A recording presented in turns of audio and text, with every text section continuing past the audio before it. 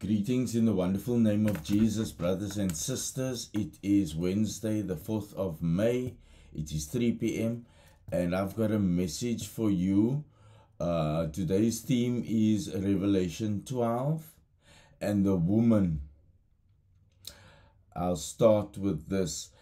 And there appeared a great wonder in heaven, a woman clothed with the sun, and the moon under her feet, and upon her head a crown of 12 stars. And she cried, and she being with child cried, travailing in birth and pain to be delivered. Verse 5. And she brought forth a man-child who was to rule all nations with a rod of iron, and the child was caught up unto God and to his throne. This reference is to Jesus. And the woman fled into the wilderness, where she had a place prepared of God, that they should feed her there 1,260 days. And there was a war in heaven. Michael and his angels fought against the dragon, and the dragon fought and his angels. Now, what is happening here is that the woman is the reference of the woman is the church of the blood, the church of the body of Christ. And this church will be taken into, and the reference is the remnant is the 12 scattered tribes of Israel. And it says here that this woman will go into a place of safety. The church will go into a place of safety where there is wars outside. We will be taken to a place waiting for the coming. Now you will remember in Exodus, there in Moses' Exodus, he was taken into the wilderness and many miracles happened. The Lord fed them manna from heaven. Food from heaven came down upon them. Last night's vision that I had was that food was delivered to us supernaturally. They were wonderful. There was nice cakes. There were tarts. There were everything that our hearts desire. It was laid at doorsteps.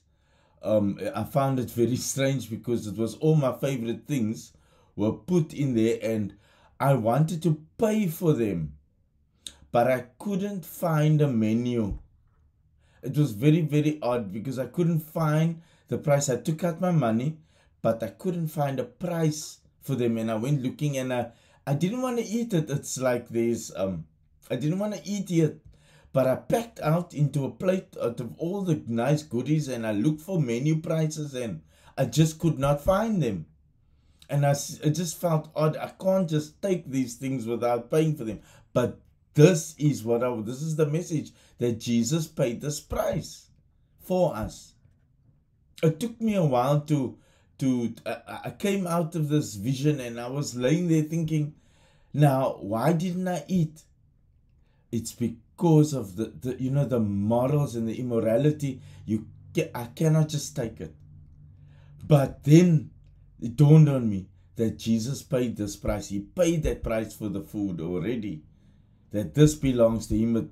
The prince of this world the power was taken from the prince of this world. We had to pay a price. Jesus paid that price for us. Let's go forward.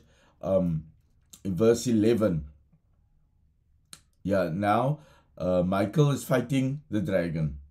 Verse 11. And the angels overcame him by the power of the blood. That blood that has been paid and sacrificed, that we can live freely, and we can eat the abundance of the word of God, and also eat to sustain our bodies, and by the word of their testimony. And they overcame him by the blood of the Lamb and by the word of their testimony, and they loved not their lives unto death. Verse 14, here we go. And to the woman, to the church were given 2 wings of a great eagle. Here we are being taken. Now, if you remember that vision that I had about us waiting, this is what it ties in with. The wings of a great eagle. These are angels that's coming to collect us. We were at what I saw is we were at the waiting place watching the coming destruction, getting very, very close, but the prayers of the saints are protecting us. The angels are protecting us. They will give charge over us. The Lord has given them charge over us, each and every one of us. And to the woman, to the church were given 2 wings of a great eagle, that she might fly into the wilderness, like Moses took the Israelites, led the Israelites into the wilderness, across the sea. That she might fly into the wilderness, into her place, where she is nourished for a time and times and a half a time from the face of the serpent. This, the prophets are referencing the second Exodus. This is what the reference is. The second Exodus. Moses and the Israelites were the first Exodus out of Egypt. Now we will be taken, the church will be taken to a place of safety when all mayhem will break loose upon the earth. Verse 15, and the serpent cast out of his mouth water as a flood after the woman, that he might cause her to be carried away of the flood. Now, in the media, I saw now the last day, yesterday I went into my prayer closet. I just stayed with the Lord, because that's how he wanted me. He didn't want me to deliver any message, but he wanted me to stay with him. He wanted me to come to him. It says here that, I don't know if you have seen, I want you to stay out of the media, because it just causes fear upon you. But the Bear country has threatened Israel. Armageddon is drawing ever nearer. Bible prophecies are being fulfilled on television right now. He's threatened the mystery Babylon by saying, and the Queen's country. He's threatened them that he's got weapons that can be released in the water and cause tsunamis and cover and drown the entire island with his great might and weaponry and sorcery. And it will be rendered, and with it comes radioactivity. That's what I saw. And I immediately, my eyes and my spirit led me to this verse. And it says, and the serpent cast out of his mouth water as a flood after the woman, that he might cause her to be carried away of the flood. Now, the serpent that he's talking about, Isaiah, remember the triangle warfare, the triangle of warfare, the Leviathan.